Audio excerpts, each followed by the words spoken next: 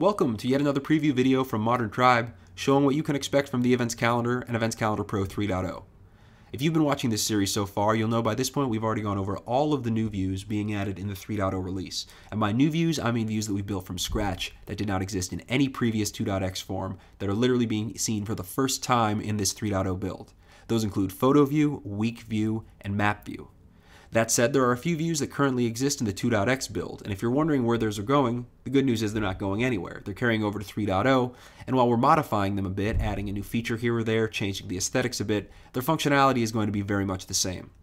Those are List View, Calendar Grid View, and Day View. And while I don't think each one deserves its own separate screencast, I'm going to spend the next few minutes here collectively covering all three of them and how they behave in the new 3.0 code.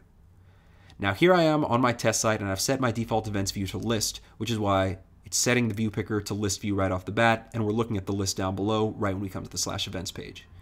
We have this event bar up here that would allow us to manipulate the data and filter as we saw fit, but since I've already gone over this in a few screencasts previously, I'm not going to cover it right now. Watch the photo view, the map view, or the week view video, and you can get a better feel for how the event bar behaves. If I want to change to a different view option here, I can pick list, select the drop down, go to anything other than list that's available, but we're going to start with list view for now. Then we get down into the actual upcoming events list. It leads with this upcoming events header.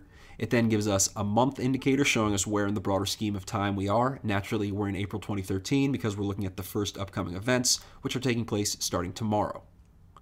In terms of how the events are laid out, it's pretty straightforward. You have the event title, which allows you to click into the individual event view, same place that this Find Out More link goes. You have the description or the excerpt over here. You have any featured image that was attached over here. And then you have the event specifics, when it's taking place, whether it's part of a recurrence pattern. If it is part of a recurrence pattern, you can hover your mouse over here. It'll show you the specific details of the full pattern and allows you to click in and see all the events that are taking place in that recurrence pattern, essentially in a mini loop format. Then you have the venue down below. You can click in and view the front-end venue page, and if you elected to have the Google Maps link enabled, this plus Google Map will take you to actually view the map over at maps.google.com. You can see the consistency in formatting here. You can see the recurring events appearing. And as we get down to the bottom of the page, we can, of course, go look at past events or go see those in the future. You'll notice every page will have this month header indicating where you are in the broader scheme of time. As we get onto page 5, you'll see that changes over to May. And as we get to page 11, you'll see we actually get to the end of 2013 and we move over into 2014. Here's December. Once we pass December, we get the 2014 header and the January 2014 header. Let's quickly toggle over and take a look at how month view has changed. Again, pretty straightforward for anybody who's used the plugin so far. It's showing all events that are taking place in the current month. The current day is highlighted here, indicating that we're currently on the 8th. And then you can click each of the titles and go in and view the full entry. The tooltip will bring up this nice little hover box that shows the title, when it's taking place, a thumbnail of the featured image, and the description or excerpt. And on events or days that there are multiple events, you'll notice there's this view all option. We're not going to show 20 items going down the list on one day when there's only 2 items on another day because that would make things look really weird and would throw the calendar out of whack.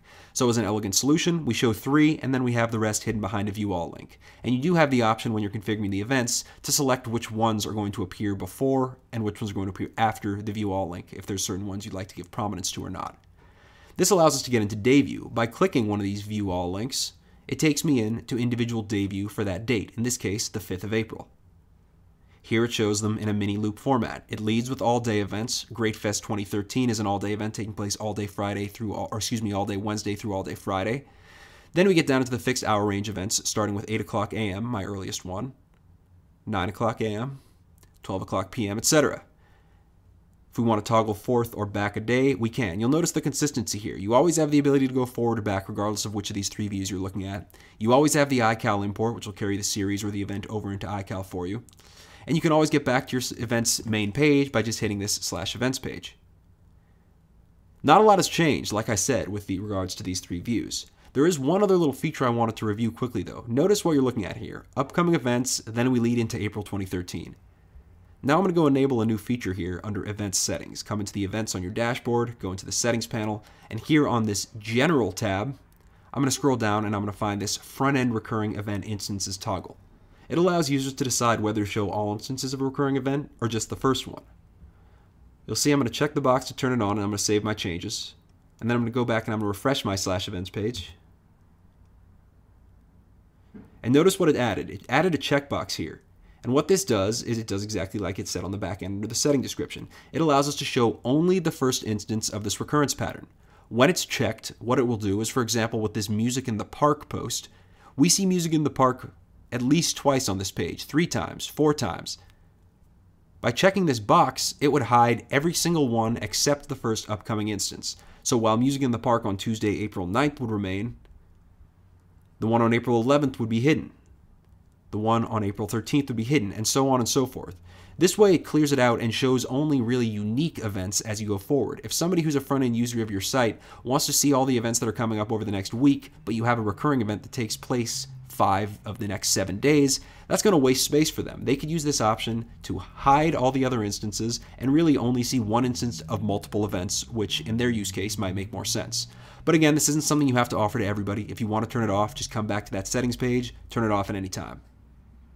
I hope that helps. I hope that gives an overview. Nothing too exciting on this end, minus the minor aesthetic tweaks and the occasional new feature, but it does show you how we're moving in the new direction of the general new 3.0 aesthetic, and hopefully this will get you stoked for what's to come when the new build comes out in the next couple months. I'm going to have another video preview coming out later this week. Not sure which one it'll be, but it's either going to be on the new settings panel or the updated filters panel that we're adding as a separate plugin. Stay tuned. I'll be dropping those onto the Tribe website shortly. Thanks.